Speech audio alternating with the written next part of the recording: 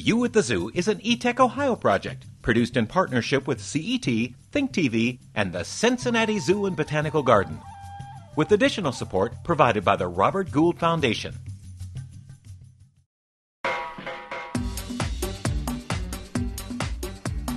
Hi, I'm Thane Maynard from the Cincinnati Zoo and Botanical Garden. And I'm Ebony from the You at the Zoo team. And yes, it's time to talk about the birds and the bees. Actually, Ebony, we're going to talk about rhinos and reproduction.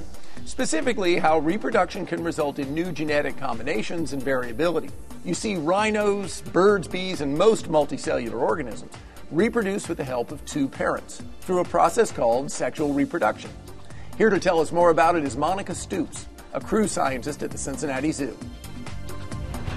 Through sexual reproduction, we get new traits that are produced, and that comes from the genetic component of both the mother and the father. And those recombination of genes produce a trait that's either beneficial or, in some cases, could be detrimental. For Indian rhinos, we want to be sure that we're preserving, to the greatest extent possible, the genetic diversity of the wild source population. And we need to reproduce these animals in captivity because that may be the only way to save them from extinction. Rhinos face many challenges in the wild. One, loss of habitat, and two, poaching. One of the challenges that we face in breeding rhinos in captivity is that sometimes the males and females live in different locations. So who we want to match up as the best genetic match may live in a different state or a different country. For example, Nikki, our female Indian rhino, her best genetic match was a male named Venu who was located at the Bronx Zoo in New York. We had to develop both sperm collection and cryopreservation so that we could collect sperm from Venu, and his sperm was actually cryopreserved for 4 years in our cryobiobank before being used to inseminate Nikki. One of the most important things that I don't think that people know about rhinos is how wonderful they are as individual animals. When you work with these individual animals, you realize that they've got individual personalities just like us. They can have good days and bad days, but they are animals that you can actually work with, do science with,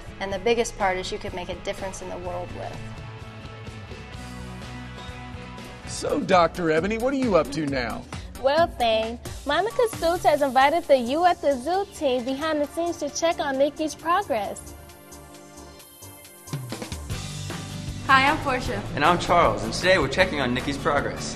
What are Nikki's favorite treats? What you see me feeding her right now are actually the biscuits that we give to our gorillas. But just like with any special treat, she doesn't get that many, and this is only for a special occasion. She gets special rewards for her ultrasounds and stuff like that. Are you doing this because you think she's pregnant or just for general monitoring? She actually is pregnant. That's why we're only monitoring her once a month, and we just keep track on how the fetus is growing and how it's developing. And we also track her hormones to see how that's maintained as well. All right, so we're going to put some lube on here.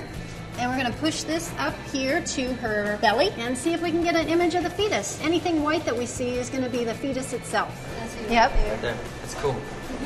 How hard is it usually to find the fetus? It's actually pretty hard at this point. What I see a lot of is the fluid that surrounds the baby, but the baby itself is pretty deep down. How far along is she? She is 260 days of gestation, and they have about a 470-day gestation, so about 16 months. So she is just over halfway through. And you can see Nikki's really good about this process. How big will the calf be when it's born? Baby Indian rhinos are approximately 90 to 100 pounds at birth. Adult females are about 3,500 pounds, and the males over 4,000 pounds. When they're born, do they have horns, or do those grow after they're already born? When they're born, they just have a little nub, and then it'll grow afterwards. And I think Nikki probably appreciates the fact that it just has a little tiny horn at birth. But actually, horns are made of the same substance as your hair and your fingernails, so it grows in the same manner that those do.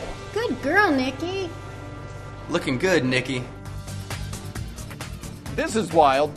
While sexual reproduction once required both parents being together, these two rhinos have never even met. Either way, this baby will have traits from both Nikki and Venu and play an important role in increasing the genetic diversity of the Indian rhino species.